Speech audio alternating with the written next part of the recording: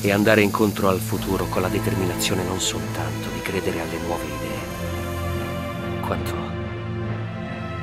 di fuggire dalle vecchie.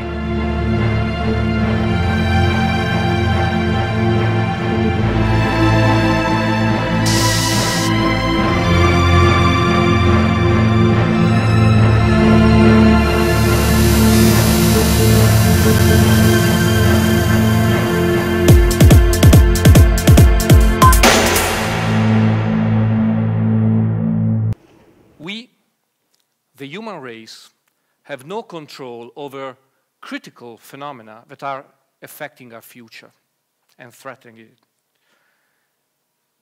Take your pick. Climate change, mounting inequalities, loss in biodiversity, rogue finance, permanent budgetary crisis of nation states, and endemic conflict. Everyone agrees that these are bad, and something should be done about them. And yet, they defeat everything we throw at them. What's going on here? They seem to exist out of our reach, somehow. The explanation might be in a process called emergence. That's a natural science concept. The idea is that a great many interacting units give rise to a phenomenon that exists at a higher scale than that of the units themselves. And that unit that emerges has its own law of motion and its own patterns of behavior. A good example is a cloud. What we think of as a cloud is a pattern of suspended water molecules. Now, water molecules are all identical. You could look at one until the end of time and you would never be able to determine whether it is part of a cloud or what in it causes the cloud to exist. There are many things like clouds. For example, you can think of ant colonies as an emergent property of a great many individual ants that interact. You can think of your own mind as an emergent property of your neurons that are exchanging electric and chemical signals, and so on. So if we carry this line of reasoning onto social and economic phenomena, you might think of something like, say, a global crisis as an emergent property of billions of individuals and organizations that interact. And this includes businesses, governments, and banks. So, no wonder we can't touch them. They don't exist at our scale. If we hope to solve these problems, perhaps we need to deploy tools that exist at the same scale as the problems they are meant to solve.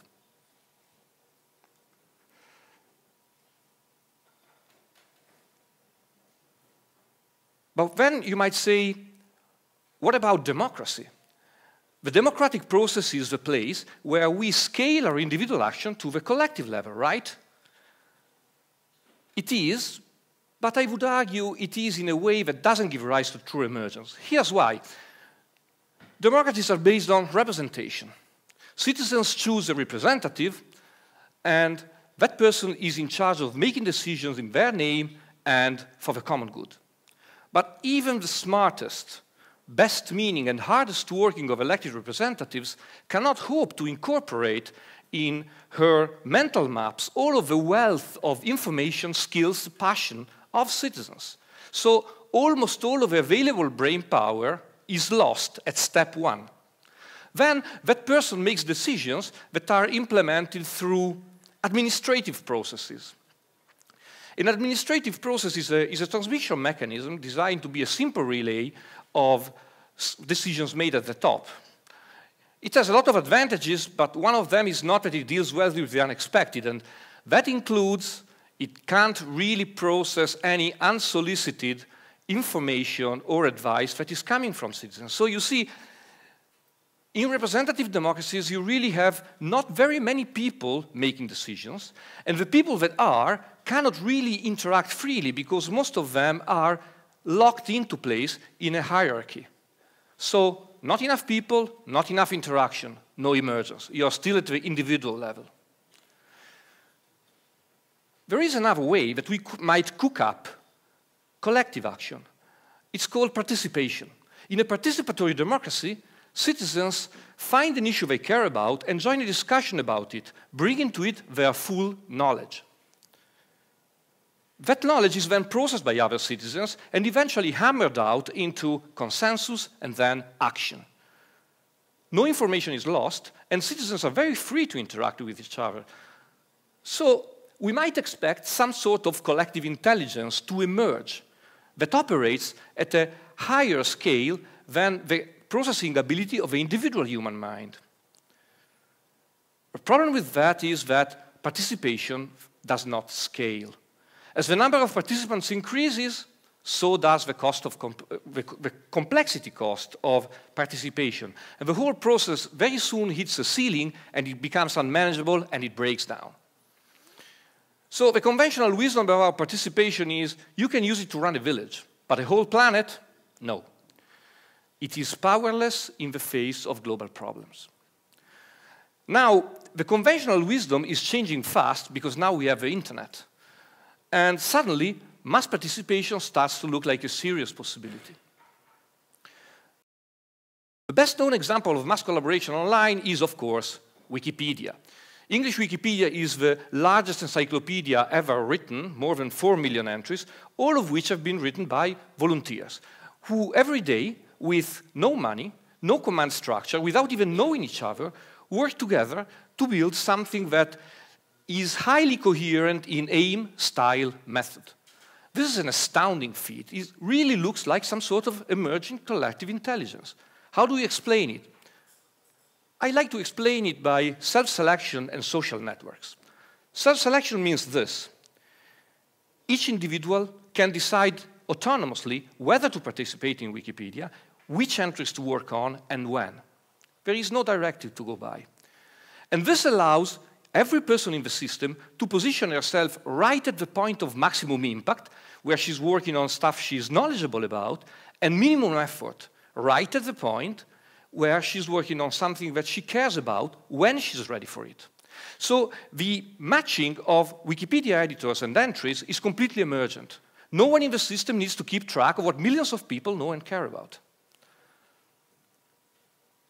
Social networks means that the software and the social norms underpinning Wikipedia encourage individuals that work on the same entry to interact and reach a consensus. Now, the product of that interaction is emergent. But the rules of that interaction are not emergent at all. They are designed. Online communities are a fascinating object because they are emergent social phenomena that embed a strong element of design. And elements of design might be software functionalities like Wikipedia's famous edit button, social norms like moderation policies, narratives, gamification features. Online environments can be tweaked at will with very little cost. So there is a lot of headroom to attempt to precisely channel individual person-to-person interaction. It gets better. Everything that happens online has to be encoded in a database for technical reasons. So with online social interaction, you get perfect monitoring for free or for very cheap. So you can now design individual interaction and then measure precisely the social structure that emerged from that interaction. And this is a complete game changer. Of course, we have a great tool for thinking about social interaction and social structure, graphs or networks. Let me give you an example. I spent most of last year directing a project at the Council of Europe called Edge Riders.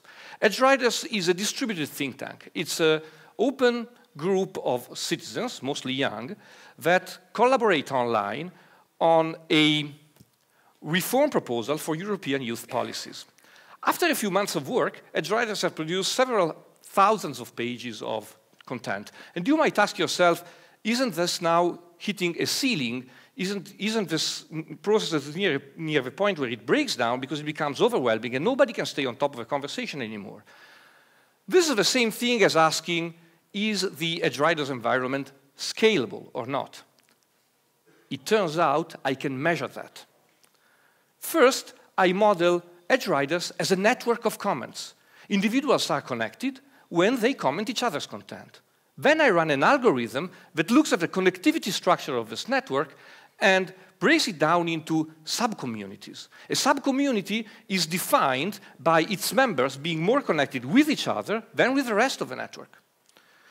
The algorithm tells us that this subcommunity structure is pretty clear-cut, and it is very unlikely that it would appear by random interaction.